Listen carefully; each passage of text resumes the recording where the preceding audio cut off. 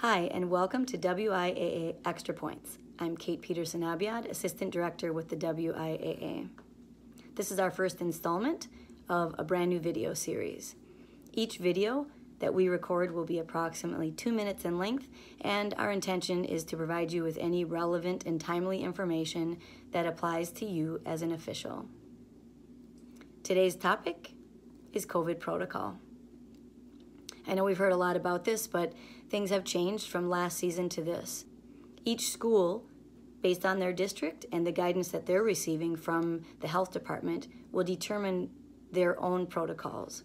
So when you have a scheduled contest, we're asking that you reach out to the AD or game management person and ask them what their protocols are for their game. You may go from one game to a next, and the protocols could be completely different. That's why we're asking you to reach out in advance or make sure that you talk about it with the game administration once you arrive on the site. One example is that last year there were no handshakes, and for volleyball there was no changing of benches.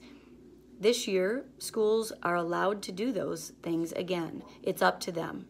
So please check with them and see what protocol they are utilizing. Just be informed before you arrive or before the game begins.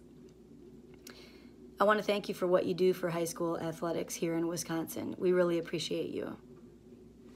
This is my first attempt at a video, so I want to say thanks for watching and tell you that if you like or subscribe to this channel, you will receive notification when I post my next video. Thanks, and this is Kate saying, be great.